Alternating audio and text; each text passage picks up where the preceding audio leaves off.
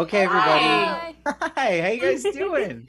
Doing good. Nice What to about meet you? I'm doing great. I'm just excited to be with you guys. I just binged all 8 episodes, so it's crazy kind of being with the Hey. paper girls themselves right now. And everybody, that is Fina Strazza, aka KJ, Riley, Lee Nelet, aka Aaron, and Cameron Jones, aka Tiffany. Paper Girls out now, Prime Video. Spoilers in this interview, so make sure you watch the full season first before you watch this interview.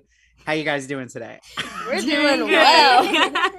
Good. So my first question is for Fina. Were you always going to play KJ, or did you ever audition for anyone else as well? I actually auditioned for Mac as well. I went through my entire audition process and I screen tested for KJ and for Mac. So Ooh, Funny you asked that. that is very interesting, and that's going to get a lot of people talking about that. That's so cool. Yeah, and look, I'm happy you end up playing KJ. You absolutely bring that character to life and do an thank amazing you. I job. definitely think they made the right decision all around.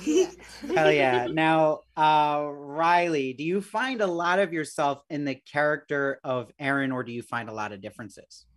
I think at first what really drew me to playing Erin was that I feel like we differentiate in a lot of ways, but as I got to know her more, I really started to find bits of myself, and that sense of having duty and honor is what my dad always taught me.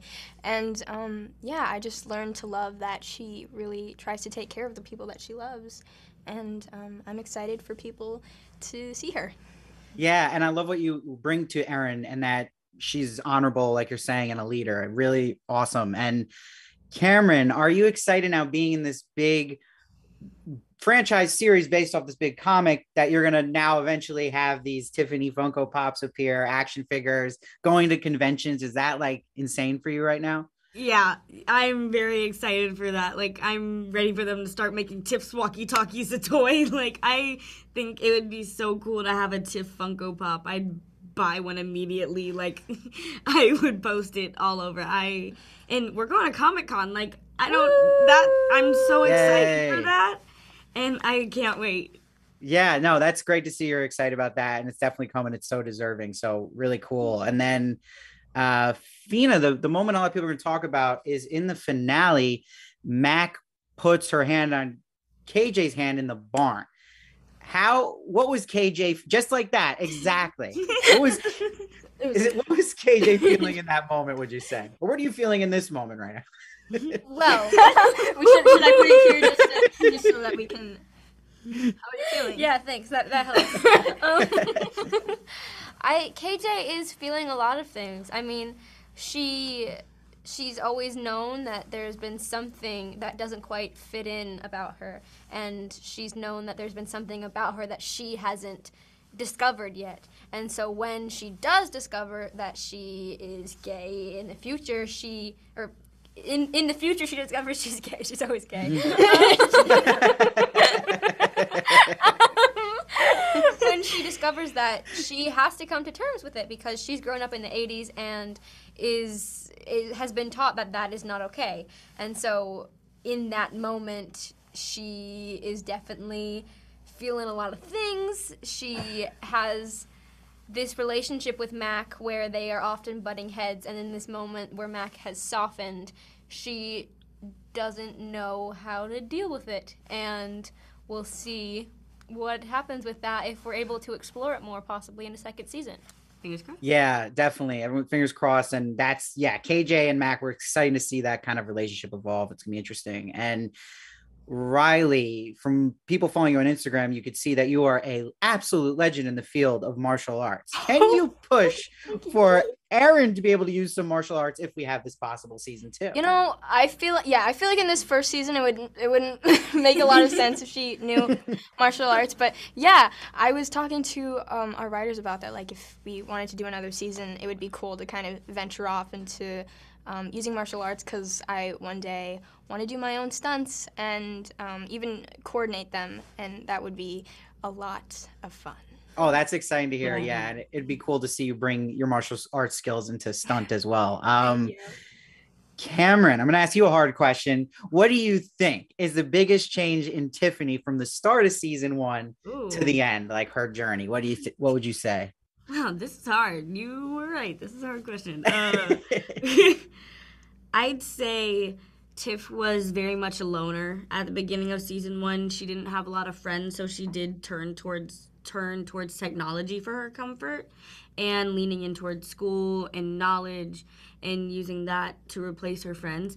And by the end, I feel like she cares about these girls very, very much, and she's let people in. And she was the cliffhanger made her very, very, very sad because she accepted them. She cares about them. She finally felt comfortable with the group of girls. Like, I'd say the biggest change is that she accepted that it's okay to let people in. I love that answer. And yeah, I could totally see that too. And you did a great job of showing that arc going through the season. Now, same question for all of you. We'll start with Fina. You're going to lead off, but what was your favorite moment of season 1? Favorite moment, like watching it or to film? Either one. Your call. Well, I'd say just watching overall, I love the pilot. I think it's such a fun ride and it's so intense. And every time I watch it, I just love it even more. And then to film, well, one of my favorite moments to film was also in the pilot, the scenes in the car. Where Riley's dying. Yeah, that was her favorite part, was to see him die. I loved that. Because we had a stunt driver who was in a little baby car that was attached to the side that had full control over the station wagon. And so Camryn was really sitting in that front seat, and so we were able to shoot out the front windshield. There was no trailer pulling the car. So they really sent us down a road 2.5 miles. Swiveled. And swerved the car like crazy. So all like the bumping that you may see is real. We really screeched to a stop that was very intense and I think that caught us really off guard. For sure. It was so fun, so dangerous, but so fun. So it was not dangerous because we were actually really, really safe. Like the stunt coordinator and everybody was great. I think my favorite part was scenes, like the car scene where the stakes were just really, really high. I loved doing the forest battle scene. That was a lot of fun. All the dirt, most of the dirt that you see flying around is made of chocolate cake and cookies and cereal. It smelled really good. It smelled really good. And Cameron, what was yours be? I think my favorite ones to film were the car scenes. I really liked the second one in episode 3? I think it's 3. I think it's 3. That one was really fun because I remember it was really high impact, and she was into my shoulder, and she was yelling at me. I kept like laughing.